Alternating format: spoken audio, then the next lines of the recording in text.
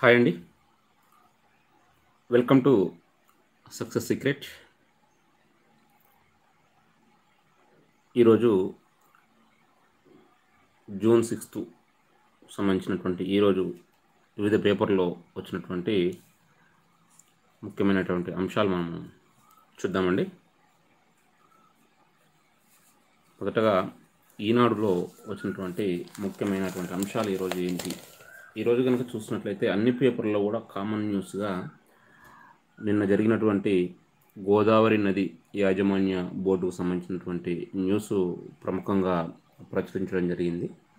అదేవిధంగా జూన్ 8 నుంచి ఓపెన్ కానున్నటువంటి ప్రార్థనా మందిరాలు, అదేవిధంగా వివిధ మాల్స్కు సంబంధించినటువంటి అంశాలు కూడా ఇవ్వడం జరిగింది. ప్రముఖంగా ఏంటంటే ఈ ప్రార్థనా మందిరాలు, దేవాలయాలు జూన్ 8 నుంచి ఓపెన్ కానున్నటువంటి నేపథ్యంలో అక్కడ అసలు ఎలాంటి ఏ విధంగా దర్శనాలు ఏ విధంగా ఉంటాయి ఏంటి అనే విషయాన్ని ఎక్కువగా ఇవ్వడం అయితే జరిగింది. అంటే అన్ని పేపర్లో కామన్గా వచ్చినటువంటి అంశాలు.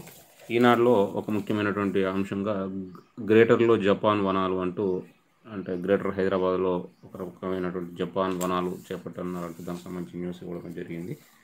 నెక్స్ట్ తర్వాత సాక్షిలో కనుక చూసుకున్నట్లయితే దీంట్లో ఒక ప్రత్యేకంగా చూసినట్లయితే అడ్డదారిలో ఎక్స్టెన్షన్లు అంటూ ఒక న్యూస్ దీంట్లో ఇవ్వడం జరిగింది. నెక్స్ట్ ఆంధ్రజ్యోతిలో కనుక చూసినట్లయితే ఇక్కడ విఆర్ఓ వ్యవస్థ రద్దు, రాష్ట్ర ప్రభుత్వం ఆలోచన, రైతుల ఇబ్బందులకు వాళ్ళే కారణం, ఎర్రబిల్లి అంటూ ఒక న్యూస్ ఇవ్వడం జరిగింది. నెక్స్ట్ తర్వాత చెప్పిన పంట వేశాకే రైతు బంధు అంటూ మరొక దీంట్లో ఆంధ్రజ్యోతి ఒక స్పెషల్గా ఇది ఒక న్యూస్ అయితే ఇవ్వడం జరిగింది. మిగతావన్నీ కూడా కామన్గా ఉన్నటువంటి అంశాలే. సో ముందుగా మనము ఈనాడు పేపర్లో వచ్చినటువంటి ముఖ్యమైనటువంటి అంశాలు చూద్దాం. ఈనాడులో కనుక చూస్తే మెయిన్గా ఇటలీని మించిన విలయం, 2.26 లక్షలు దాటిన బాధితులు, ప్రపంచంలో 6వ స్థానం దిశగా అంటూ దేశంలో పెరుగుతున్నటువంటి కరోనా కేసులకు సంబంధించి మరి ఇది అంటే ఇప్పటివరకు కరోనాతో తీవ్రంగా ప్రభావితమైన దేశాల్లో ఒక దేశంగా ఉన్నది ఇటలీ ఉంది. మరి దాన్ని మించిపోయే ప్రమాదం ఉంది అంటూ దేశంలో ఈరోజు అత్యధికంగా 9,851 కరోనా కేసులు అంటే నిన్న నమోదు కావడం జరిగింది. అంటే రోజు రోజుకు ఈ కరోనా కేసుల తీవ్రత అనేది ఎక్కువ అవుతుంది.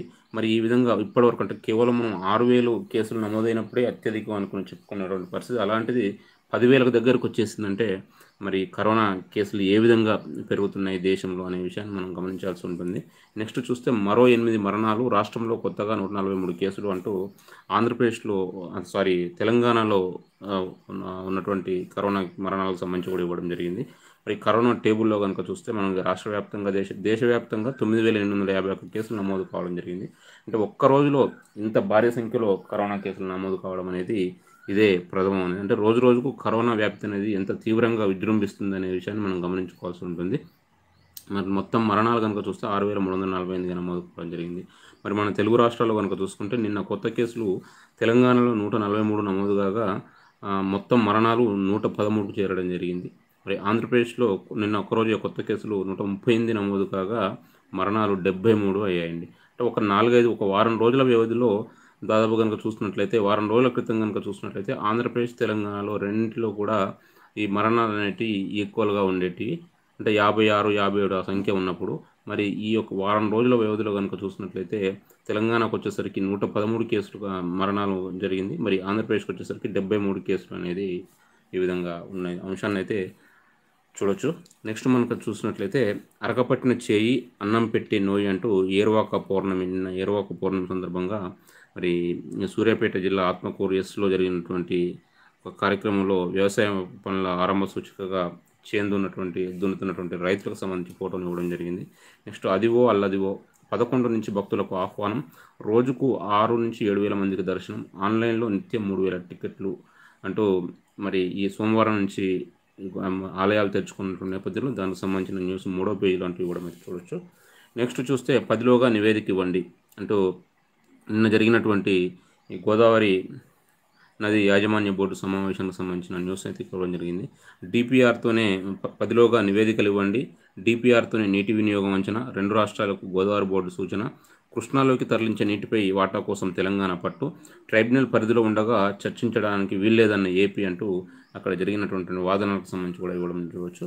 మరి నెక్స్ట్ చూస్తే ఇక్కడ గోదావరి నది యాజమాన్య బోర్డు చైర్మన్ అయినటువంటి చంద్రశేఖర్ అయ్యర్ గారికి సంబంధించినటువంటి కూడా ఇవ్వడం జరిగింది.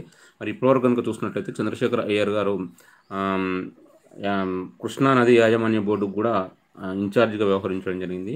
మరి ఇటీవల ఒక 4-5 రోజుల క్రితమే పరమేశం కృష్ణానది యాజమాన్య బోర్డు చైర్మన్గా నియమించడం జరిగింది. ఇప్పుడు ఇతను చంద్రశేఖర్ అయ్యర్ గోదావరి నది యాజమాన్య బోర్డు చైర్మన్గానే బాధ్యతలు నిర్వహించడం అయితే చూడొచ్చు మనం. నెక్స్ట్ చూస్తే మళ్ళీ జిల్లాలకు మహమ్మారి, వరంగల్ గ్రామీణ జిల్లా మినహా అన్ని చోట్ల వేగంగా కోవిడ్ వ్యాప్తి, సడలింపుల అనంతరం మరింతగా ఉధృతి అంటూ మరి ఈ లాక్డౌన్లో సడలింపుల తర్వాత ఇప్పటివరకు రూరల్ ఏరియాల్లో ఈ యొక్క కరోనా వ్యాప్తి అనేది అంత తీవ్రంగా లేనటువంటి నేపథ్యంలో మరి ఈ సడలింపుల నేపథ్యంలో అక్కడ ఈ రూరల్ ఏరియాల్లో కూడా బాగానే పెరుగుతున్నాయనే విషయాన్ని ఇక్కడ ఇచ్చే ప్రయత్నం చేశారు. ఒక వరంగల్ రూరల్ తప్పితే మిగతా అన్ని జిల్లాల్లో కూడా ఈ కరోనా అనేది రోజు రోజుకు ఎక్కువ అవుతుందనే విషయం అయితే ఇక్కడ దీనికి సంబంధించిన న్యూస్ 2వ పేజీలో ఇచ్చారంటూ ఇవ్వడం అయితే మనం చూడవచ్చు. నెక్స్ట్ చూస్తే ఎక్కడ ఉంటే అక్కడే పరీక్ష రాయొచ్చు, 10వ తరగతి హాస్టల్ విద్యార్థులకు అవకాశం అంటూ ఈ 10th ఎగ్జామ్కి సంబంధించినటువంటి పిల్లలు అంటే జిల్లాలకు వెళ్ళిపోయిన వాళ్ళు ఉంటారు కానీ హాస్టళ్లలో ఉండి రెసిడెన్షియల్ స్కూళ్ళలో ఉండి తమ సొంత ఊళ్ళకు వెళ్ళిపోయిన వారు ఉంటారు. మరి వారు కనుక వచ్చి ఈ స్కూల్ ఉన్న ఏరియాలోనే వచ్చి ఎగ్జామ్ రాయాలంటే మరి ఇప్పుడు పరిస్థితుల్లో సాధ్యం కానటువంటి పరిస్థితి నేపథ్యంలో వారు ఎక్కడ ఉంటే అక్కడైనా ఎగ్జామ్ రాసే విధంగా రాసే అవకాశం కల్పించారంటూ దీనికి సంబంధించిన న్యూస్ 13వ పేజీలో వచ్చినట్టు కూడా పేర్కొనడం జరిగింది. నెక్స్ట్ చూస్తే గ్రేటర్లో జపాన్ వనాలు 35 లక్షలతో హరితహారం అంటూ ఒక న్యూస్ ఇవ్వడం అయితే మనం చూడవచ్చు. మరి ఈ యొక్క జూన్ 20 నుంచి తెలంగాణలో 5వ విడత హరితహారం కార్యక్రమాన్ని చేపట్టున్నారు. ఇందులో భాగంగా 35 లక్షల మొక్కలను నాటాలని బల్దియా నిర్ణయించినటువంటి లక్ష్యంగా పెట్టుకున్నటువంటి నేపథ్యంలో మరి ఈ గ్రేటర్ హైదరాబాద్ పరిధిలో జపాన్ తరహాలో వనాలు అంటే మియావకి ప్లాంటేషన్ పద్ధతిలో ఈ నగరంలో ఉన్నటువంటి 6 ప్రాంతాల్లో ఈ జపాన్ తరహా వనాలు ఏర్పాటు చేయనున్నారు అంటూ దీనికి సంబంధించిన న్యూస్ అయితే ఇవ్వడం మనం చూడొచ్చు. నెక్స్ట్ చూస్తే ఇది సంగతి కార్టూన్కి సంబంధించిన చూసినట్లయితే ఇక్కడ చూస్తే ఒక జంట కూర్చొని ఉన్నటువంటి విషయంలో ఇచ్చేసి ట్రంప్ ఓటమికి చైనా, ఇరాన్ హ్యాకర్ల యత్నం, గూగుల్ అంటూ ఇవ్వడం జరిగింది. దాని కింద ఒక కామెంట్ కనుక చూస్తే అంటే ఒక పేపర్లో వచ్చినటువంటి న్యూస్ హెడ్డింగ్లా దీన్ని భావించవచ్చు. దానికి సంబంధించి వీళ్ళు చర్చించుకున్నట్టుగా ఏమని ఇచ్చారంటే ఈసారి అధ్యక్షుడిని ఓడించడానికి విదేశీ శక్తుల అవసరం ఉందంటావా అంటూ వాళ్ళిద్దరూ అనుకుంటున్నట్టుగా ఇవ్వడం అయితే చూడవచ్చు. అంటే మరి ఈ ట్రంప్ ఓటమికి చైనా, ఇరాక్ హ్యాకర్లు యత్నిస్తున్నారు అంటూ గూగుల్ ఇచ్చినట్టుగా ఇక్కడ న్యూస్ ఇచ్చి మరి ఇప్పుడు డొనాల్డ్ ట్రంప్ అంటే ఈసారి ట్రంప్ను ఓడించడానికి ప్రస్తుతం విదేశీ శక్తుల అవసరం ఉందంటావా అని వాళ్ళు చర్చించుకున్నట్టుగా ఇవ్వడం జరిగింది. అంటే మరి ఇప్పుడు అమెరికాలో జరుగుతున్నటువంటి జాతి వివక్ష నిరసనల నేపథ్యంలో మరి ఇప్పుడు బయటి విదేశీ శక్తులు ఒక అవసరం ఉందంటావా అతన్ని ఓడించడానికి అంటూ వాళ్ళు అనుకుంటున్నట్లుగా దీన్ని కార్టూన్ అయితే ఇవ్వడం అయితే చూడొచ్చు మనం.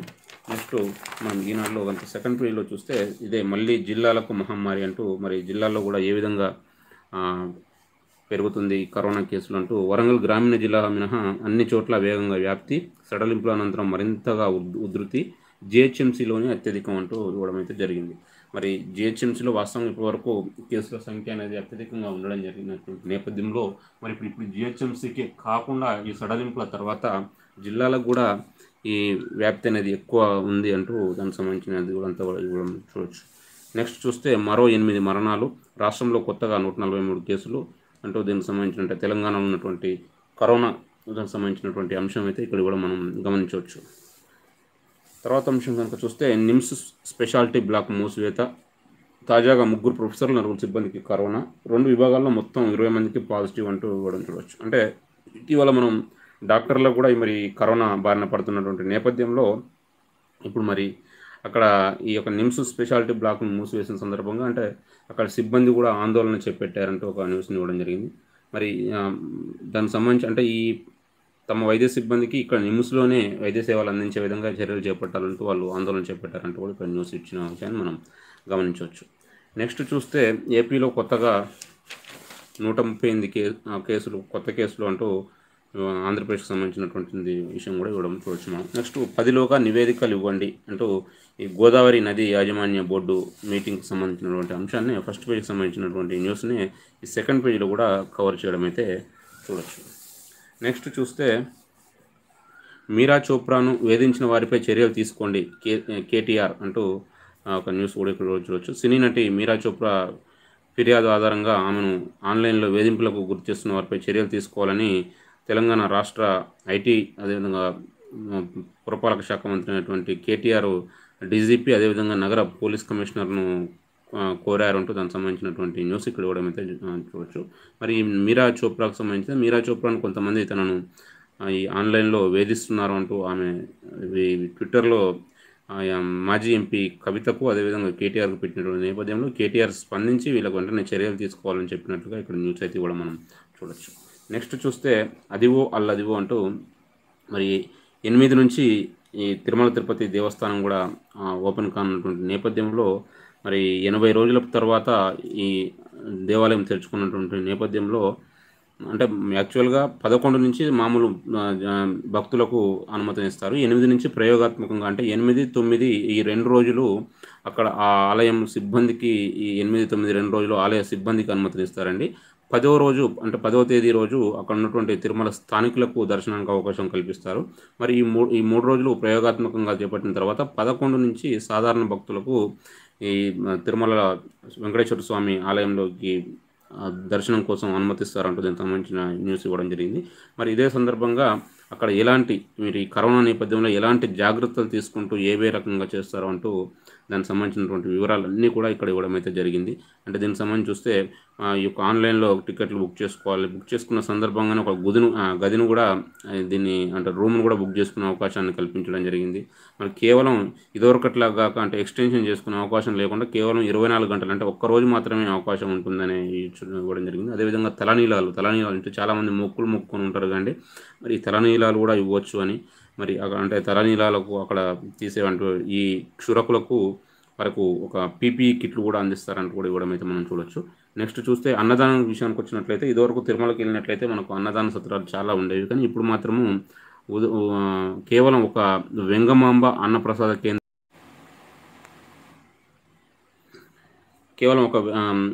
వెంగమాంబ అన్నప్రసాద కేంద్రంలో మాత్రమే అన్నదానం ఉంటుందని కూడా ఇవ్వడం అయితే చూడొచ్చు.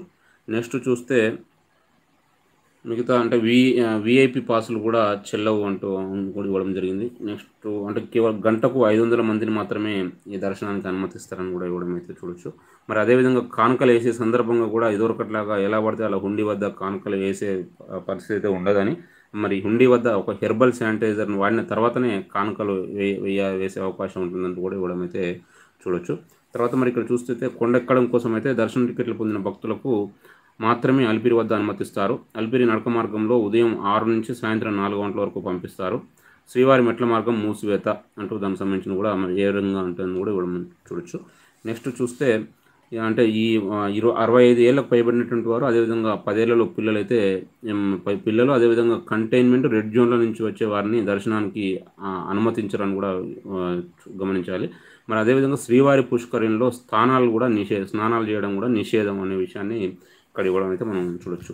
నెక్స్ట్ చూస్తే టికెట్ ఉన్నంత మాత్రానని అంటే వివిధ ఇతర రాష్ట్రాల వారు ఒక ఆన్లైన్లో కనుక టికెట్ బుక్ చేసుకుంటే శ్రీవారి దర్శనానికి టికెట్ ఉంది కదా అని ఎట్లా వెళ్ళొచ్చు కదా అనే ఉద్దేశంతో రావద్దని, ఖచ్చితంగా తిరుమల తిరుపతి దర్శనం కోసం టికెట్ బుక్ చేసుకున్నప్పటికీ ఒక ఉన్నటువంటి స్పందన పోర్టల్లో ముందుగా నమోదు చేసుకొని ఏపీ రాష్ట్ర ప్రభుత్వం యొక్క అనుమతి లభించిన తర్వాతనే దర్శనానికి వచ్చే అవకాశం ఉంటుందని ఇవ్వడం అయితే చూడొచ్చు. అంటే మామూలుగా ఎట్లాగ మనం టీటీడీలోకి వెళ్ళే దాంట్లో ఆన్లైన్లో బుక్ చేసుకున్న టికెట్ వచ్చింది కాబట్టి వెళ్ళే అవకాశం ఉంటుందని చాలామంది భావిస్తూ ఉంటారు, కానీ అలా కుదరదని ఖచ్చితంగా స్పందన పోర్టల్లోకి వెళ్ళిన తర్వాత అక్కడ నమోదు చేసుకున్న తర్వాత ఏపీ ప్రభుత్వం దానికి పర్మిషన్ ఇస్తేనే ఈ టికెట్ కూడా దానికి విలువ ఉంటుందని, లేదంటే వారిని కూడా అనుమతించరు అంటూ ఇవ్వడం అయితే మనం చూడొచ్చు. నెక్స్ట్ ఇదే మొత్తానికైతే తిరుమల తిరుపతి ఉన్నటువంటి దర్శనం సంబంధించి అయితే పూర్తిగా ఏంటి అనే విషయాన్ని అయితే పూర్తిగా ఇవ్వడం జరిగింది. నెక్స్ట్ చూస్తే దైవ దర్శన ప్రాప్తి రస్తు అంటూ మరి సోమవారం నుంచి తెలంగాణ రాష్ట్రంలో ఉన్నటువంటి అన్ని దేవాలయాల్లో కూడా ఈ యొక్క అనుమతి ఉంటుంది అంటూ దేవాదాయ శాఖ మంత్రి, తెలంగాణ దేవాదాయ శాఖ మంత్రి ఇంద్రకరణ్ రెడ్డి యొక్క ఇంటర్వ్యూను ఇవ్వడం అయితే మనం చూడొచ్చు. నెక్స్ట్ తీర్థ ప్రసాదం శటకోపం ఉండదు అంటూ, అది మనం నిన్న కూడా చెప్పుకున్నాం. కానీ ఇది కేంద్ర ప్రభుత్వం ప్రకటించినటువంటి మార్గదర్శకాలకు అనుగుణంగానే నడుస్తాయంటే అయితే మనం చూడవచ్చు. నెక్స్ట్ చూస్తే ఇక్కడ పెద్దల సభకు ఖర్గే దేవగౌడ పేర్లు ఖరారు అంటూ ఇవ్వడం జరిగింది. అంటే కర్ణాటక నుంచి రాజ్యసభకు ఈ మల్లికార్జున ఖర్గే, అదేవిధంగా దేవేగౌడ పేర్లు ఖరారైనట్టు దానికి సంబంధించిన న్యూస్ కూడా ఇక్కడ ఇవ్వడం అయితే మనం చూడొచ్చు. నెక్స్ట్ తర్వాత చూస్తున్నట్లయితే ఉద్యోగి పింఛన్ తీసుకోకుంటే 3 ఏళ్ల తర్వాతే విచారణ అంటూ, మరి ఈ పదవి విరమణ చేసినటువంటి ఉద్యోగులు ఒక సంవత్సరం వరకు కనుక పింఛన్ తీసుకోకుంటే వారికి విచారణ చేసి ఆ తర్వాతనే పింఛన్ చెల్లించే విధానంలో తెలంగాణ ప్రభుత్వం మార్పులు తెచ్చిందని, మరి ఈ గడువును 3 ఏళ్లకు పెంచుతూ, అంటే ఇప్పటివరకు ఏడాది ఉండేది, మరి ఈ యొక్క 3 ఏళ్ల వరకు కూడా ఈ పింఛన్ తీసుకోకుంటే విచారణ చేసి ఇచ్చే అంశం గురించి మార్పులు చేసిందంటూ ఇవ్వడం అయితే మనం ఇక్కడ చూడొచ్చు. నెక్స్ట్ చూస్తే రైతు వేదికలకు రూ. 350 కోట్లు రాష్ట్ర వ్యాప్తంగా 2604 నిర్మించాలి అంటూ తెలంగాణ రాష్ట్ర ప్రభుత్వం చేపట్టినటువంటి రైతు వేదికలకు సంబంధించి, అంటే ఏంటి, ఎక్కడ ఏ విధంగా నిర్మించాలంటూ దానికి సంబంధించినటువంటి రాష్ట్రంలో నిర్మించే రైతు వేదిక నమూనా చిత్రం అంటూ ఇవ్వడం అయితే జరిగింది. మరి మనం ఈ విధంగా నమూనా చిత్రాలు కనుక చూసినట్లయితే గతంలో తెలంగాణ రాష్ట్ర అసెంబ్లీ కొత్తగా నిర్మించాలని దానికి సంబంధించి ఊహా చిత్రాలు అవి కూడా చూసాం. కానీ అదేవిధంగా నమూనా చిత్రం అంటూ ఇక్కడ దీన్ని ఇవ్వడం అయితే మనం చూడొచ్చు. నెక్స్ట్ చూస్తే మరి ఈ యొక్క రైతు వేదికలకు సంబంధించినటువంటి విషయాలు కనుక చూసినట్లయితే, ఈ రైతు వేదికల్లో దీంట్లో ఈ ప్రాంగణంలో ఏఈఓ అంటే వ్యవసాయ విస్తరణాధికారి, అంటే అగ్రికల్చర్ ఎక్స్టెన్షన్ ఆఫీసర్కు సంబంధించినటువంటి ఆఫీస్తో పాటు రైతులు కనుక అక్కడికి వచ్చినప్పుడు వాళ్ళు సమావేశం అయ్యేందుకు హాలు, తర్వాత ఇతర సదుపాయాలు కూడా దీంట్లో నిర్మిస్తారు అంటూ ఇక్కడ న్యూస్ అయితే కూడా మనం చూడొచ్చు. నెక్స్ట్ చూస్తే ఇక్కడ సిబ్బంది సాయం లేకుండానే థర్మల్ స్కానింగ్ అంటూ ఒక స్టార్టప్ కంపెనీ, బ్లూసెమీ అనేటువంటి ఒక startup company రూపొందించినటువంటి contactless wireless thermal స్కానర్కి సంబంధించినటువంటి న్యూస్ కూడా ఇక్కడ కూడా మనం గమనించవచ్చండి. నెక్స్ట్ చూస్తే ఇది మధుసూదన్ మరణించారు అంటూ హైకోర్టుకు నివేదించిన రాష్ట్ర ప్రభుత్వం అంటూ న్యూస్ ఇవ్వడం అయితే మనం చూడవచ్చు. అంటే మధుసూదన్ హైదరాబాద్లో ఉన్నటువంటి వనస్థలపురం చెందినటువంటి ఆలంపల్లి మధుసూదన్ మృతి విషయంలో, అంటే అతను మరణించాడని ప్రభుత్వం చెప్పినటువంటి నేపథ్యంలో అతని భార్య హైకోర్టులో పిటిషన్ వేసినటువంటి నేపథ్యంలో దానికి సంబంధించి హైకోర్టు కూడా ప్రభుత్వానికి అతని విషయంలో అసలు ఏం చేశారు చెప్పాలి అని సూచించిన నేపథ్యంలో అతను మరణించాడని, అతనికి సంబంధించినటువంటి అంత్యక్రియలు, అదేవిధంగా డెత్ సర్టిఫికెట్తో పాటు ఆ యొక్క చితాభస్మము, అదేవిధంగా ఆ సందర్భంగా తీసినటువంటి ఒక వీడియో చిత్రీకరణకు సంబంధించిన అన్ని ఆధారాలు కూడా తమ దగ్గర ఉన్నాయని ప్రభుత్వం చెప్పినట్లు దీంట్లో ఇవ్వడం అయితే మనం గమనించవచ్చండి. నెక్స్ట్ చూస్తే ఈనాడు 8 పేజీలో కనుక చూస్తే ప్రకృతి విలాపమే విపత్తులు అంటూ, మరి ప్రస్తుతం ఉన్నటువంటి ప్రకృతి విపత్తులకు అసలు ఏంటి, ఎవరు కారణం ఏంటి, దాంట్లో మనం ఒక ప్రజలుగా మన వంతుగా మనం ఎలాంటి బాధ్యత వహించాలి, ఏ రకం అనేది దీంట్లో ఈనాడు ఎడిటోరియల్ అయితే చర్చించడం జరిగింది. నెక్స్ట్ చూస్తే కత్తి మీద సాము పత్తి సాగు అంటూ పెరుగుతున్న నిల్వలు తరుగుతున్న వినియోగం అంటూ కూడా దీంట్లో ఒక ఆర్టికల్ ఇవ్వడం అయితే మనం చూడొచ్చు. మరి పత్తి యొక్క నిల్వలు పెరుగుతున్నాయని, అదేవిధంగా దీని యొక్క వినియోగం అయితే తగ్గుతుంది అంటూ దీంట్లో ఇవ్వడం అయితే మనం చూడొచ్చు. నెక్స్ట్ చైనా పాటకు నేపాల్ ఆట అంటూ మరొక ఆర్టికల్ కూడా ఇక్కడ ఆర్పి నైల్వాల్ గారి యొక్క ఆర్టికల్ కూడా ఇవ్వడం అయితే మనం ఇక్కడ గమనించవచ్చు. మరి ఇటీవల కనుక చూసినట్టయితే మనకు భారత్కు చైనాతో ఉన్నటువంటి సరిహద్దు వివాద నేపథ్యంతో పాటు మరి నేపాల్ కూడా సందట్లో సడేమియాగా ఇప్పుడు మనకు భారత్కు కాస్త ఇబ్బందికరమైనటువంటి పరిస్థితులు సృష్టిస్తున్నటువంటి నేపథ్యంలో నేపాల్ పాడే పాటకు చైనా పాటకు నేపాల్ ఆట ఆడుతుందంటూ ఒక ఆర్టికల్ అయితే ఇవ్వడం చూడొచ్చు. సరిహద్దు వివాదానికి డ్రాగన్ జోక్యం అంటూ దీనికి సంబంధించి పూర్తి డీటెయిల్గా ఇవ్వడం అయితే చూడొచ్చు. మనం ఇటీవల కనుక చూసినట్టయితే చైనా భారత్ సరిహద్దు వివాదం అయితే నెలకొన్న విషయం మనందరికీ తెలిసినటువంటి విషయమే. మరి నేపాల్ కూడా ఇటీవల అక్కడ ఒక కొత్త మ్యాప్ను కూడా దానికి ఆమోదం పొందడం జరిగింది నేపాల్ పార్లమెంట్లో.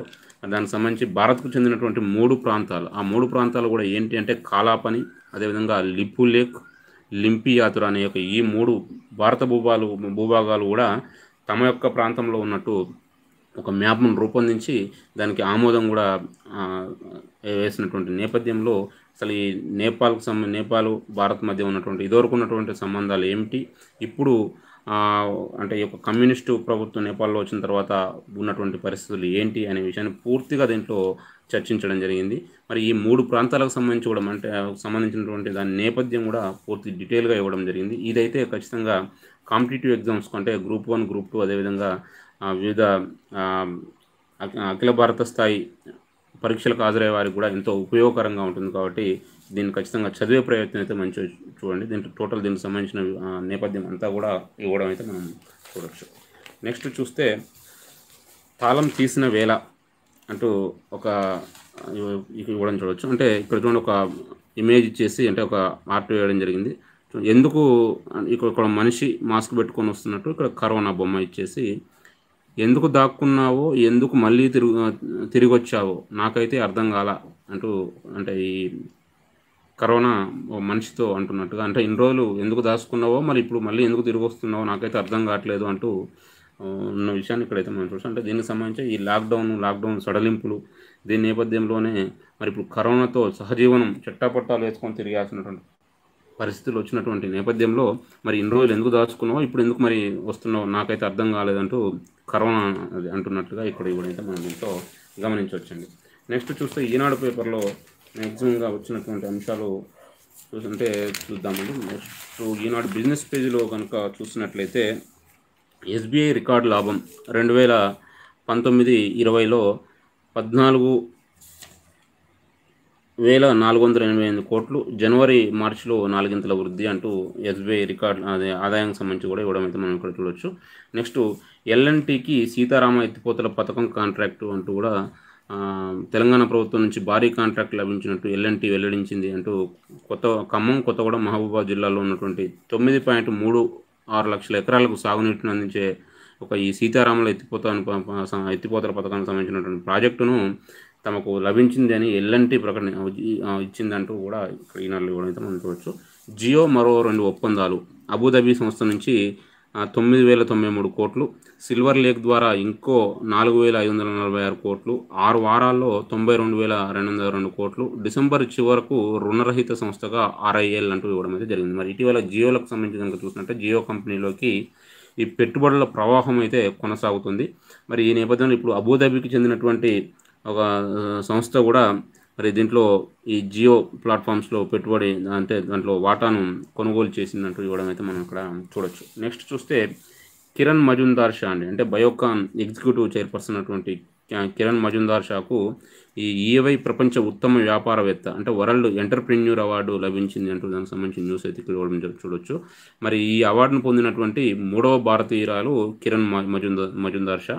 మరి ఇప్పటివరకు ఈ అవార్డును ఇద్దరు దక్కించుకోవడం జరిగింది. వారు ఎవరెవరైనా కనుక చూస్తే కోటక్ మహీంద్రా బ్యాంక్ MD అయినటువంటి ఉదయ్ కోటక్కు, అదేవిధంగా ఇన్ఫోసిస్ సహ వ్యవస్థాపకులైనటువంటి నారాయణమూర్తికి గతంలో ఈ EY ప్రపంచ ఉత్తమ వ్యాపారవేత్త అవార్డు లభించడం జరిగింది. ఇప్పుడు కిరణ్ మజుందార్ షాకు కూడా ఈ అవార్డు లభించిందంటూ దీంట్లో ఇవ్వడం అయితే మనం గమనించవచ్చు. నెక్స్ట్ చూస్తే వలస కూలీల రవాణాకు 15 రోజుల గడువు కేంద్ర రాష్ట్రాలకు తెలిపిన సుప్రీంకోర్టు అంటూ మరి ఈ వలస కూలీలు తమ స్వస్థలాలకు వెళ్లేందుకోసము ఈ పంపించేందుకు కేంద్ర రాష్ట్ర ప్రభుత్వాలకు మరొక 15 రోజులు గడువు ఇవ్వాలని భావిస్తున్నట్లు సుప్రీంకోర్టు స్పష్టం చేసిందంటూ కూడా ఇవ్వడం మనం ఇక్కడ చూడొచ్చు. నెక్స్ట్ ఇంకొకటి చూస్తే ముఖ్యమైన అంశం కనుక ఇక్కడ చూసినట్లయితే అక్టోబర్ 4న సివిల్స్ ప్రిలిమ్స్ అంటూ మరి సివిల్ సర్వీసెస్ పరీక్షలు అదేవిధంగా ఇంటర్వ్యూలకు సంబంధించినటువంటి ఈ సవరించినటువంటి క్యాలెండర్ను UPSC విడుదల చేసిందని, దానికి సంబంధించి అక్టోబర్ 4న ఈ సివిల్స్ ప్రిలిమ్స్ అనేది ఉంటుందని ఇవ్వడం అయితే మనం చూడవచ్చు. మరి అదేవిధంగా 2021 జనవరి 8న మెయిన్స్ ఉంటుంది. అంటే అక్టోబర్ 4న ప్రిలిమ్స్, తర్వాత 2021 జనవరి 8న మెయిన్స్ ఉంటుంది అంటూ దానికి సంబంధించిన న్యూస్ అయితే ఇక్కడ కూడా మనం గమనించవచ్చు. నెక్స్ట్ చూస్తే కొత్త పథకాలొద్దు, పొదుపు మంత్రం పఠించండి, కేంద్రంలోని అన్ని విభాగాలకు ఆర్థిక శాఖ సూచన అంటూ ఇవ్వడం అయితే మనం ఇక్కడ చూడొచ్చు. మరి ఈ COVID-19 సంక్షోభం నేపథ్యంలో ఈ వనరులన్నింటిని కూడా పొదుపుగా వాడుకోవాలని కేంద్ర ఆర్థిక శాఖ వివిధ శాఖల కేంద్రంలోని అన్ని మంత్రిత్వ శాఖలకు సూచించిందంటూ ఈ న్యూస్ ఇవ్వడం అయితే మనం ఇక్కడ గమనించవచ్చు. మరి ఇప్పటికే గరీబ్ కళ్యాణ్ ప్యాకేజీ అదేవిధంగా ఆత్మనిర్భర్ భారత్ అభియాన్ సహా ఇప్పటికే అనేక ప్యాకేజీలు ప్రకటించినటువంటి నేపథ్యంలో ఆ పథకాలకు వాటి ద్వారా చేపట్టే పథకాలకు మాత్రమే ఈ యొక్క నిధులు అందుతాయని వెల్లడించిందంటూ ఇక్కడ ఇవ్వడం అయితే మనం చూడొచ్చు. మరి ఇప్పుడు గతంలో ఉన్నటువంటి ప్రస్తుతం అమలవుతున్నటువంటి పథకాలకు ఈ 2021 మార్చి 31 వరకు లేదా ఆ 15వ ఆర్థిక సంఘం సిఫార్సులు అమల్లోకి వచ్చే వరకు తాత్కాలిక పొడిగింపు ఇస్తున్నట్లు పేర్కొంది అంటూ కూడా ఇక్కడ ఇవ్వడం అయితే మనం చూడవచ్చు. నెక్స్ట్ చూస్తే వచ్చే 80 ఏళ్ళు గడ్డు కాలమే, భారత్లో 4.2 డిగ్రీల మేర పెరగనున్న ఉష్ణోగ్రతలు అంటూ మరి 21వ శతాబ్దం అంతం నాటికి భారతదేశంలో ఉష్ణోగ్రతలు 4.2 డిగ్రీల సెల్సియస్ మేర పెరిగే అవకాశం ఉంది అంటూ దానికి సంబంధించి ఒక ఎర్త్ సిస్టమ్స్ అండ్ ఎన్విరాన్మెంట్ జర్నల్లో ప్రచురితమైనటువంటి అంశానికి సంబంధించి ఇక్కడ ఇవ్వడం అయితే మనం చూడొచ్చు. అంటే 21వ శతాబ్దం చివరి నాటికి భారత్లో ఉష్ణోగ్రతలు విపరీతంగా పెరుగుతాయి, అంటే 4.2 డిగ్రీల సెల్సియస్ పెరుగుతుంది అంటూ ఇవ్వడం అయితే మనం చూడొచ్చు ఇక్కడ. నెక్స్ట్ చూస్తే ఆయుష్మాన్ భారత్ రేట్లతో చికిత్స చేయగలరా ప్రైవేట్ ఆసుపత్రులకు సుప్రీం కోర్టు ప్రశ్న అంటూ మరి కేంద్రం తీసుకొచ్చినటువంటి ఈ యొక్క ఆయుష్మాన్ భారత్ పథకంలోని రేట్ల ప్రకారము ఈ కరోనా బాధితులకు చికిత్స అందించడానికి ప్రైవేటు హాస్పిటళ్ళు సిద్ధమేనా అంటూ ఒక సుప్రీంకోర్టు ప్రశ్నించిందంటూ దానికి సంబంధించిన న్యూస్ అయితే ఇక్కడ కూడా మనం చూడవచ్చు. నెక్స్ట్ న్యాయం జరిగితేనే శాంతి, అమెరికాలో కొనసాగుతున్న నిరసనలు, న్యూయార్క్లో ఉద్విగ్నభరితంగా ఫ్లాయిడ్ సంస్మరణ సభ అంటూ ఇవ్వడం అయితే మనం చూడవచ్చు. అంటే ఈ ఆఫ్రో అమెరికన్ అనేటువంటి జార్జ్ ఫ్లాయిడ్ మృతి తర్వాత అమెరికాలో నెలకొన్నటువంటి పరిస్థితుల నేపథ్యంలో అతని యొక్క సంస్మరణ సభను కూడా నిర్వహించారని, అంటే 8.46 అని, అంటే అతన్ని ఒక అమెరికా పోలీసు 8 నిమిషాల 46 సెకండ్ల పాటు మెడపై మోకాలను పెట్టి అదిమినటువంటి నేపథ్యంలో అతను ప్రాణాలు కోల్పోయినటువంటి నేపథ్యంలో ఆ సమయాన్నే తీసుకొని ఒక ఉద్యమ నినాదంగా మార్చుకున్నటువంటి నేపథ్యంలో మరి ఈ యొక్క మినియాపోలిస్ నగరం, అంటే అతను జార్జ్ ఫ్లాయిడ్ మృతి కూడా అతను చనిపోవడం కూడా ఆ నగరానికే చెందిన వ్యక్తి, అతను చనిపోవడం ఆ నగరంలో సంస్మరణ సభ నిర్వహించారు అని ఇవ్వడం అయితే జరిగింది. అంటే న్యాయం జరిగితేనే శాంతి అంటూ ఇవ్వడం అయితే జరిగింది. నెక్స్ట్ చూస్తే ఇక్కడ ట్రంప్ సందేశాన్ని తొలగించిన ట్విట్టర్ అంటూ కూడా దీంట్లో ఒక ఇవ్వడం అయితే చూడొచ్చు. మరి ఇటీవల కనుక చూసినట్లయితే ట్విట్టర్కు సంబంధించి ట్విట్టర్ అమెరికా అధ్యక్షుడు డొనాల్డ్ ట్రంప్ మధ్య మాత్రం ఒక పరిస్థితి ప్రచ్ఛన్న యుద్ధం వరకు వచ్చేసే పరిస్థితి వచ్చిందని మనం గమనించవచ్చు. మరి అతను పెట్టినటువంటి ట్వీట్ల విషయంలో ట్విట్టరు ఫ్యాక్ట్ చెక్కర్ అని పెట్టడం, దానికి అవసరమైతే నేను ఈ సోషల్ మీడియా సంస్థలు అన్నింటినీ మూసేస్తా అని ట్రంప్ అన్నటువంటి విషయం. ఈ నేపథ్యంలో మరి ఈ యొక్క జార్జ్ ఫ్లాయిడ్ మృతికి సంబంధించి అతనికి అంటే నివాళులు అర్పిస్తున్నట్లుగా డొనాల్డ్ ట్రంప్ పెట్టినటువంటి ట్వీట్ను ఈ ట్విట్టర్ తొలగించిందంటూ ఇవ్వడం అయితే జరిగింది. అంటే ఈ ట్విట్టర్ కూడా ఎందుకు తొలగించిందని కనుక చూసినట్లయితే మరొక వ్యక్తి ఆ ఫోటోలు కానీ వీడియోలు కానీ తనయ్యి అంటూ అతను ఫిర్యాదు చేశాడని, దానివల్లనే ఈ ట్రంప్ పెట్టినటువంటి ట్వీట్ను తొలగించానని ట్విట్టర్ పేర్కొంది అంటూ ఇవ్వడం అయితే మనం ఇక్కడ చూడొచ్చు. నెక్స్ట్ చూస్తే నేడు భారత్ చైనాల మధ్య చర్చలు అంటూ మరి భారత్ చైనా మధ్య నెలకొన్నటువంటి ప్రస్తుత పరిస్థితుల నేపథ్యంలో ఈరోజు ఈ చుక్కుల్ సెక్టార్లో ఈ భారత్ చైనా మధ్య చర్చలు జరగనున్నాయంటూ కూడా ఇవ్వడం అయితే చూడొచ్చు. నెక్స్ట్ చూస్తే అమల్లోకి ఐటీబీపీ నూతన కమాండ్లు అంటూ ఇండో టిబెటన్ బోర్డర్ పోలీస్కు చెందినటువంటి అంటే చండీగఢ్ గౌహతికి కేటాయించినటువంటి ఈ ఐటీబీపీలకు చెందినటువంటి 2 కొత్త కమాండ్లు ఇప్పుడు అమల్లోకి వచ్చాయని మరి ఈ 2 కొత్త పేర్కొనడం జరిగింది. ఈ 2 కొత్త కమాండ్లు కూడా భారత్ చైనా సరిహద్దులో దళాల యొక్క మోహరింపుకు సంబంధించి పర్యవేక్షిస్తాయనే విషయాన్ని మనం గమనించుకోవాల్సి ఉంటుంది. నెక్స్ట్ చూసినట్లయితే ఇక్కడ అన్ని మ్యాక్సిమంగా చూసినట్లయితే ఆనిముత్యం కనుక మనం చెప్పుకున్నట్లయితే అసమర్థులకు అవరోధాలుగా కనిపించేవి సమర్థులకు అవకాశాలుగా కనిపిస్తాయి, రవీంద్రనాథ్ ఠాగూర్ అంటూ ఇవ్వడం చూడొచ్చు. అంటే పని చేయలేని వాళ్ళకు ప్రతిదీ కూడా అది కాని పని అసాధ్యంగా కనిపిస్తుంది, కానీ పని చేయగలిగే వాళ్ళకు మాత్రము అది ఒక అవకాశంగా కనిపిస్తాయంటూ రవీంద్రనాథ్ గారు చెప్పినటువంటి మంచి మాటని ఇక్కడ మనం చూడొచ్చు. మరి వాస్తవం కూడా అదే కానీ పని చేయలేని వాళ్ళకి ఏదో ఒక సాకులు చెప్తూ ఉంటారు, ప్రతిదీ తమకు ఒక అడ్డంకిగా భావిస్తూ ఉంటారు, కానీ పని చేయాలనుకున్న వాళ్ళకు మాత్రము అంటే సమర్థులకు మాత్రము ప్రతిదీ ఒక అవకాశాలుగా కనిపిస్తాయి, అంటే అవరోధాలని అవకాశాలుగా కూడా వాళ్ళు మార్చుకోగలుగుతారు అంటూ అనే విషయాన్ని మనం ఇక్కడ చూడాల్సి అయితే ఉంటుంది. నెక్స్ట్ తర్వాత అంశం చూసేసినట్లయితే ఛాంపియన్ పేజీలో అంటే ఈనాడు స్పోర్ట్స్కు సంబంధించిన విషయంలో కనుక చూసినట్లయితే ఇక్కడ అంటే లియాండర్ పేస్కు సంబంధించిన అంటే అతను ఏ రకంగా ఏంటి అనే విషయం అయితే ఇవ్వడం జరిగింది. నెక్స్ట్ చూస్తే భారత్లో మహిళల ఆసియా కప్ ఫుట్బాల్ అంటూ మరి ఈ 2022లో ఏఎఫ్సి మహిళల ఆసియా కప్ ఫుట్బాల్ టోర్నమెంటు భారత్లో జరగనుందంటూ కూడా ఇది జరిగింది. మరి ఇంతవరకు గతంలో 1979లో మన భారతదేశంలో నిర్వహించడం జరిగింది. మరి 79 తర్వాత మళ్ళీ భారత్లో మహిళల ఆసియా కప్ ఫుట్బాల్ నిర్వహించడం అనేది ఇదే మొదటిసారి అంటూ దానికి సంబంధించిన న్యూస్ అయితే ఇవ్వడం అయితే ఇక్కడ చూడొచ్చు. నెక్స్ట్ చూస్తే మరి ఈ పోటీల్లో భారత్ అంటే ఆతిథ్య హోదాలో నేరుగా దీంట్లో పాల్గొంటుంది అంటూ కూడా ఇవ్వడం అయితే మనం ఇక్కడ చూడొచ్చు. మరి ఇది అంటే ఏఎఫ్సి మహిళల ఆసియా కప్ ఫుట్బాల్ టోర్నమెంట్ అనేది 2023లో జరిగేటువంటి ఫిఫా ప్రపంచ కప్కు ఈ ఛాంపియన్షిప్ను అర్హత టోర్నీగా పరిగణించడం జరుగుతుంది. అంటే దీంట్లో గెలిపొందినటువంటి జట్టుకు 2023 ఫిఫా ప్రపంచ కప్లో పాల్గొనే అవకాశం ఉంటుందన్నట్టు. నెక్స్ట్ చూస్తే ఇక్కడ యువరాజు క్షమాపణలు అంటూ ఇవ్వడం అయితే ఒక న్యూస్ చూడొచ్చు. మరి టీమిండియా ఓపెనర్ అయినటువంటి రోహిత్ శర్మతో కలిసి పాల్గొన్నటువంటి ఇన్స్టాగ్రామ్ లైవ్ కార్యక్రమంలో స్పిన్నర్ యజ్వేంద్ర చాహల్ను ఉద్దేశించి తాను చేసినటువంటి వ్యాఖ్యల పట్ల యువరాజ్ సింగ్ చౌహాన్ విచారం వ్యక్తం చేసేయడానికి క్షమాపణలు చెప్పాడని కూడా ఇవ్వడం అయితే మనం ఇక్కడ చూడొచ్చు. అంటే ఈ సందర్భంగా అతను ఆ ఇన్స్టాగ్రామ్ లైవ్లో మాట్లాడుతూ తను ఈ చాహల్ గురించి అతడు బాంగి అనే ఒక పదాన్ని వాడడంపై ఒక సామాజిక వర్గానికి చెందినటువంటి నాయకుడు పోలీసులకు ఫిర్యాదు చేయడంతో ఈ నేపథ్యంలోనే క్షమాపణలు చెప్పినట్లు ఇక్కడ న్యూస్ అయితే కూడా మనం చూడొచ్చు. నెక్స్ట్ చూస్తే ప్రపంచ ఛాంపియన్పై నిషేధం అంటూ ఈ బహ్రెయిన్కు చెందినటువంటి సల్వా ఈద్ నాసర్పై ఈ డోపింగ్ నిషేధం పడింది అంటూ దీనికి సంబంధించిన న్యూస్ అయితే ఇక్కడ కూడా మనం గమనించాల్సి ఉంటుంది. నెక్స్ట్ చూస్తే ఈనాడులో కనుక చూస్తే 4వ జోన్గా అంతరిక్ష రంగం అంటూ ఇస్రో మాజీ chairman doctor as Kiran Kumar గారి యొక్క అంశం అయితే ఇక్కడ కూడా మనం చూడవచ్చు.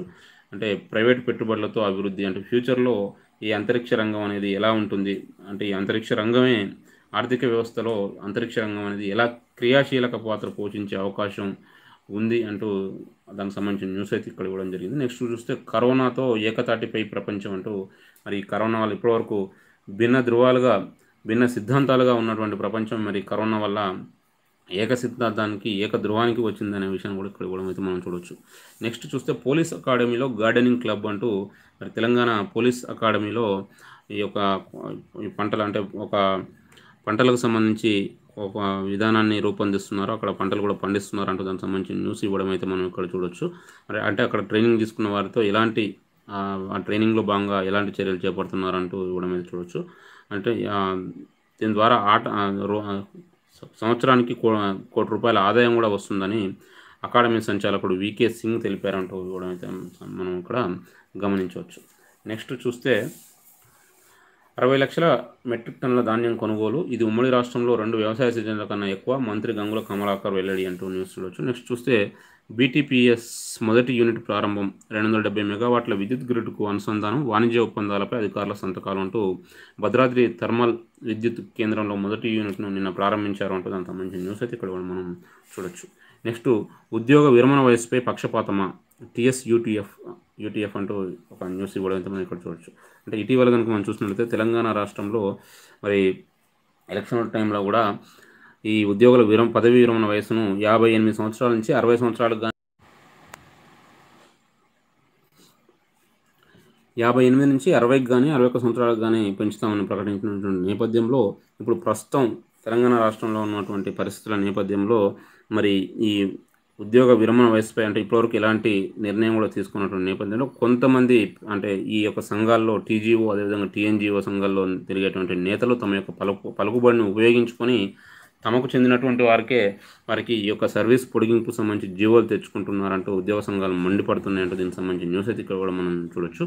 నెక్స్ట్ చూస్తే దీంట్లోనే ఎమ్మెల్సీ అలుగుబెడ్డి నర్సిరెడ్డి ఒక ప్రకటనలో సంబంధించిన న్యూస్ కూడా ఇక్కడ జరిగింది. ఆ విధానం సరైంది కాదు అంటూ తమకు ఇష్టమైన వ్యక్తుల ఉద్యోగ విరమణ వయోపరిమితిని పెంచుతూ ఉత్తర్వులు ఇవ్వడాన్ని ఉపాధ్యాయ ఎమ్మెల్సీ అలుగుబెడ్డి నర్సిరెడ్డి ఖండించారు అంటూ దీనికి సంబంధించిన న్యూస్ ఇక్కడ కూడా చూడవచ్చు. నెక్స్ట్ ఆ హామీ వర్తింపు సంఘనేతర బంధువులకేనా అంటూ కూడా ఈ యూటీఎఫ్ రాష్ట్ర అధ్యక్షుడు సదానందం గౌడ్ అదేవిధంగా ప్రధాన కార్యదర్శి పర్వతరెడ్డి ప్రకటనలో ప్రశ్నించారు అంటూ ఇవ్వడం అయితే చూడవచ్చు. అంటే ఉద్యోగ విరమణ వయసు పెంపు హామీ కేవలం టీజీఓ టీఎన్జిఓ నాయకుల బంధువులకే పరిమితమా అని వాళ్ళు ప్రశ్నించారంటూ మరి ఇక్కడ న్యూస్లో ఈనాడులో ఇవ్వడం అయితే మనం గమనించవచ్చు. నెక్స్ట్ చూస్తే ఇది 10th పరీక్షలకు సంబంధించిందండి. ఎక్కడ ఉంటే అక్కడే పరీక్ష రాయొచ్చు. 10వ తరగతి హాస్టల్ విద్యార్థులకు అవకాశం అంటూ మనం చెప్పుకున్నాం. ఇప్పటివరకు 10th ఎగ్జామ్స్ రాసే విద్యార్థులు తాము ఉన్నటువంటి చోటు నుంచే ఆ ఎగ్జామ్స్ రాసే అవకాశం కల్పించిందంటూ దానికి సంబంధించిన న్యూస్ అయితే మనం గమనించాల్సి ఉంటుంది. నెక్స్ట్ చూస్తే మెరుగైన వైద్యమే లక్ష్యం, సమృద్ధిగా మందులు మాస్కులు, నిరాధార ఆరోపణలు చేయొద్దు మంత్రి ఈటెల అంటూ ఇవ్వడమే చూడొచ్చు. మరి ఈ కరోనా నేపథ్యంలో ప్రభుత్వ హాస్పిటల్లో రోగులకు మంచి వైద్యం అందిస్తున్నామని మరి కొంతమంది రాజకీయ నాయకులు అదేవిధంగా సోషల్ మీడియాలో కొన్ని ఛానళ్ళు కూడా నిరాధారమైనటువంటి ఆరోపణలు చేస్తున్నాయని, అలా చేయడం భావ్యం కాదని మంత్రి ఈటెల అన్నట్టుగా ఇక్కడ ఇవ్వడమైతే మనం చూడొచ్చు. నెక్స్ట్ చూస్తే 13న గోదావరి పరిధిలోని ప్రాజెక్టుల సందర్శన, టీపీసీసీ అధ్యక్షుడు ఉత్తమ్ కుమార్ రెడ్డి అంటూ ఇవ్వడం జరిగింది. అంటే ఈ నెల 13న గోదావరి పరిధిలో ఉన్నటువంటి ప్రాజెక్టులను సందర్శిస్తానని చెప్పినటువంటి నేపథ్యం. మరి ఇటీవల కనుక చూసినట్టయితే ఉత్తమ్ కుమార్ రెడ్డిని మరి ఈ యొక్క ఎస్ఎల్బీసీ అదేవిధంగా మంజీరా ప్రాజెక్టు సంబంధించిన సందర్శించడానికి వెళ్తున్న సందర్భంలో అతన్ని అరెస్ట్ చేసినటువంటి నేపథ్యంలో మరి ఈ లాక్డౌన్ అంటే ఇప్పుడు అతన్ని అరెస్ట్ చేయడానికి కూడా కారణం లాక్డౌన్ అనే చెప్తున్నటువంటి నేపథ్యంలో ఈ లాక్డౌన్ సడలింపుల తర్వాత అంటే 13న ఈ గోదావరి పరిధిలో ఉన్నటువంటి ప్రాజెక్టులన్నింటినీ సందర్శన అంటూ అతను ఇవ్వడం అయితే మనం ఇక్కడ చూడొచ్చు. నెక్స్ట్ చూస్తే అంటే రాష్ట్రంలో కరోనా కేసులు పెరుగుతున్న వల్ల విద్యార్థుల పరీక్షను వాయిదా వేయాలని పీసీసీ మాజీ అధ్యక్షుడు వి హనుమంతరావు కోరారంటూ కూడా ఇవ్వడం ఇక్కడ మనం చూడొచ్చు. మరి నెక్స్ట్ తర్వాత కనుక చూస్తే కాషాయ జెండా ఎగరవేస్తాం సంజయ్ అంటూ తెలంగాణ రాష్ట్ర బీజేపీ అధ్యక్షుడు సంబంధించిన న్యూస్ ఇక్కడ కూడా మనం చూస్తాం. నెక్స్ట్ చూస్తే చేతి వృత్తుల వారికి ప్యాకేజీని ప్రకటించాలి అంటూ బీసీ సంక్షేమ సంఘం జాతీయ అధ్యక్షుడు ఆర్ కృష్ణయ్య గారు ప్రభుత్వాన్ని డిమాండ్ అంటే కోరిన విషయాన్ని ఇక్కడ కూడా అయితే మనం చూడొచ్చు. అంటే చేతి వృత్తులు మరి కరోనా నేపథ్యంలో రాష్ట్రంలో వాస్తవాన్ని కూడా చేతి వృత్తుల వారు చాలా ఇబ్బంది పడుతున్నటువంటి పరిస్థితి నేపథ్యంలో వాళ్ళను కూడా ప్రభుత్వం ఆదుకోవాలని, వారికి ప్రతి కుటుంబానికి 20,000 చొప్పున ఆర్థిక సాయం అందించాలని ఆయన కోరినట్లుగా దీంట్లో ఇవ్వడం అయితే జరిగింది. మరి లాక్డౌన్ ఆంక్షలతో పనులు లేక చేతి వృత్తుల వారికి పూట గడవడం సైతం కష్టంగా మారిందన్నారు అంటున్నారు. వాస్తవంగా చూసినట్లయితే చేతి వృత్తుల వారైతే అనేక ఇబ్బందులు పడుతున్నటువంటి పరిస్థితి అయితే ఉంది. ఈ విషయంలో ఆర్ కృష్ణయ్య గారు ప్రభుత్వాన్ని కోరిన విషయాన్ని ఇక్కడ అయితే మనం చూడొచ్చు. నెక్స్ట్ చూస్తే క్రైస్తవ స్మృతి వనాల అభివృద్ధికి కమిటీలు అంటూ క్రైస్తవుల కోసం హైదరాబాద్ పరిసర ప్రాంతాల్లో కేటాయించినటువంటి 40.1 ఎకరాల్లో స్థలాన్ని స్మృతి వనాల కింద అభివృద్ధి చేసేందుకు వీలుగా గ్రామ స్థాయి నుంచి రాష్ట్ర స్థాయి వరకు ఈ కమిటీలను నియమించాలని అధికారులకు మంత్రి కొప్పుల ఈశ్వర్ సూచించారంటూ దానికి సంబంధించిన న్యూస్ అయితే ఇవ్వడం చూడొచ్చు. ఇది అండి. నెక్స్ట్ చూస్తే ఇక్కడ వాటి గురించి నోరు మెదపరిమంటూ మరొక న్యూస్ కూడా టీఎన్జిఓ నాయకులు ఈ రాష్ట్రంలోని ఉద్యోగులు ఉపాధ్యాయులకు న్యాయబద్ధంగా రావాల్సినటువంటి 3 డిఏలు తర్వాత ఐఆర్ పిఆర్సీ చెల్లింపు సగం జీతాల కోత బకాయిల గురించి ఎందుకు నోరు మెదపటం లేదంటూ ఈ తెలంగాణ ప్రాంత ఉపాధ్యాయ సంఘం విమర్శించిన అంశాన్ని ఇక్కడ కూడా మనం గమనించాల్సి ఉంటుంది. తర్వాత ఈనాడులో మనము నెక్స్ట్ పేజీ కనుక చూసేసినట్లయితే గజరాజుకు గండం అంటూ ఒక ఆర్టికల్ ఈనాడు ప్రత్యేకంగా ఇవ్వడం అయితే జరిగింది. మరి ఇటీవల గజరాజు ఏనుగుకు సంబంధించి చూసినట్లయితే కేరళలో జరిగినటువంటి ఉదంతం మొత్తం దేశవ్యాప్తంగా చర్చనీయాంశమైనటువంటి నేపథ్యంలో మరి అక్కడ అంటే పేలుడు పదార్థాలను ఈ ఏనుగు యొక్క నోట్లో పెట్టడంతో పాలక్కాడ్ ప్రాంతంలో కేరళలో ఉన్నటువంటి పాలక్కాడ్ ప్రాంతంలో పెట్టడంతో అది 15 రోజుల పాటు కనీసం ఆహారం నీళ్లు తీసుకోవడానికి కూడా అవకాశం లేకుండా చాలా బాధపడి చివరికి నీళ్లలో దాహం తీర్చుకోవడానికి వెళ్ళి అక్కడే మృతి చెందినటువంటి ఘటన దేశం వ్యాప్తంగా కూడా చర్చనీయాంశమైంది. అంటే వాస్తవంగా చూస్తే చాలా హృదయ విదారకమైన ఘటన. అంటే గర్భిణి ఏనుగు కూడా గర్భిణి అయినటువంటి విషయంలో మృతి చెందడం అయితే జరిగింది. మరి ఈ నేపథ్యంలో కేంద్రం కూడా ఈ చర్యలు చేపట్టిన వారిపై ఖచ్చితంగా సహించేది లేదు, ఖచ్చితంగా చర్యలు తీసుకుంటామని కూడా చెప్పినటువంటి నేపథ్యంలో ఈ విషయంలో ఒకరిని అరెస్ట్ చేయడం కూడా జరిగిందని చెప్తున్నటువంటి నేపథ్యంలో కొంతమంది సామాన్యులు కూడా ఈ విషయంలో గలం ఇప్పిన నేపథ్యంలో ఇటీవల కనుక చూసినట్లయితే హైదరాబాద్లో నిన్న మనం చూసాం పేపర్లో చూస్తే ఈ యొక్క నేరేడ్ ప్రాంతానికి చెందినటువంటి ఒక వ్యక్తి ఒక కాలనీ వ్యక్తి కూడా ఈ యొక్క ఏనుగు నోట్లో ఈ పేలుడు పదార్థాలు పెట్టిన వారిని కనుక గుర్తిస్తే వారికి 2 లక్షలు ఇస్తానని అతను ప్రకటించినటువంటి నేపథ్యం. అంటే ఎంత చర్చనీయాంశం అయింది ఈ విషయం అనేది మనం గమనించాల్సి ఉంటుంది. మరి ఈ నేపథ్యంలోనే ఇప్పుడు మరొక ముఖ్య విషయం కూడా ఏంటి అంటే సోషల్ మీడియాలో చాలా చక్కర్లు కొట్టినటువంటి విషయం. అంటే ఒక గర్భిణి అయినటువంటి ఏనుగు మృతి చెందితే ఇంత గలం విప్పుతున్నారు. మరి అదే గర్భిణి మృతి చెందితే దాని విషయంలో ఒక మహిళ మృతి చెందితే గొంతు విప్పట్లేదు అంటూ సోషల్ మీడియాలో కూడా చాలా చక్కర్లు కొట్టినటువంటి నేపథ్యంలో సరే ఏదేమైనప్పుడు కూడా ఈ ఏనుగు ఘటన అనేది దేశవ్యాప్తంగా చర్చనీయాంశమైంది. ఈ నేపథ్యంలో అసలు దేశవ్యాప్తంగా ఉన్నటువంటి ఏనుగులకు సంబంధించినటువంటి డేటా అంతా కూడా ఏ రాష్ట్రంలో ఎన్ని ఉన్నాయి, ఎక్కడ ఎంత అనేది కూడా ఇవ్వడం అనేది జరిగింది. అయితే దీంట్లో ముఖ్యంగా మంచి డేటా ఇది కూడా కాంపిటేటివ్ ఎగ్జామ్స్కి ప్రిపేర్ అయ్యే వారికి ఎంతో ఉపయోగకరంగా ఉంటుంది. మరి 1992లో ఈ ఏనుగుల సంరక్షణ కోసం ఉద్దేశించినటువంటి వివిధ లక్ష్యాలతో భారత ప్రభుత్వం ఒక ప్రాజెక్ట్ ఎలిఫెంట్ను ప్రారంభించింది అంటూ న్యూస్ ఇవ్వడం జరిగింది. దానికి సంబంధించి ఎప్పుడు ప్రారంభించారు ఏంటి అనేది అయితే ఇవ్వడం జరిగింది. మరి ఈ యొక్క ప్రాజెక్ట్ ఎలిఫెంట్ ద్వారా ప్రతి 5 సంవత్సరాలకు ఒకసారి ఏనుగుల గణనను కూడా చేపడుతున్నారని, మరి ఇందులో భాగంగా 2017లో ఈ సింక్రనైజ్డ్ ఎలిఫెంట్ పాపులేషన్ ఎస్టిమేషన్ పేరిట కేంద్రం వివరాలను వెల్లడించిందని, దానికి సంబంధించిన డేటా అంతా కూడా ఇవ్వడం జరిగింది. మరి ఈ డేటా ప్రకారం కనుక చూసినట్లయితే దేశంలో అత్యధికంగా కర్ణాటకలో ఏనుగుల సంఖ్య అనేది ఎక్కువగా ఉంది. మరి ఆంధ్రప్రదేశ్లో 65 ఏనుగులు ఉన్నాయంటూ దీంట్లో ఇవ్వడం అనేది జరిగింది.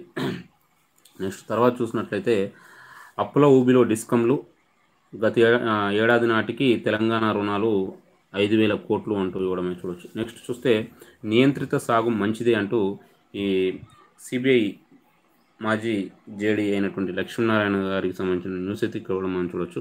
మరి ఇటీవల తెలంగాణ రాష్ట్రంలో కనుక చూసుకున్నట్లయితే మరి ప్రభుత్వం ఖచ్చితంగా నియంత్రిత సాగు చేయాల్సిందే అని చెప్తున్నటువంటి నేపథ్యంలో మరి ఈ నియంత్రిత సాగు అనేది మంచిదే అని ఈ మేధావి వర్గానికి చెందినటువంటి లక్ష్మీనారాయణ గారు చెప్పినటువంటి అంశాన్ని ఇక్కడ కూడా మనం చూడొచ్చు. మరి లక్ష్మీనారాయణ గారు నిన్న వనపర్తి జిల్లా పెద్దమందడి మండలం చిన్నమందడిలో జరిగినటువంటి ఈ యొక్క అంటే ఏరువాక పౌర్ణమి సందర్భంగా రైతు పూజోత్సవం అనే ఒక కార్యక్రమాన్ని నిర్వహించడం జరిగింది. దీనికి వచ్చినటువంటి సందర్భంగా ఈయన ఈ వ్యాఖ్య చేశారంటూ ఇవ్వడం అయితే చూడొచ్చు.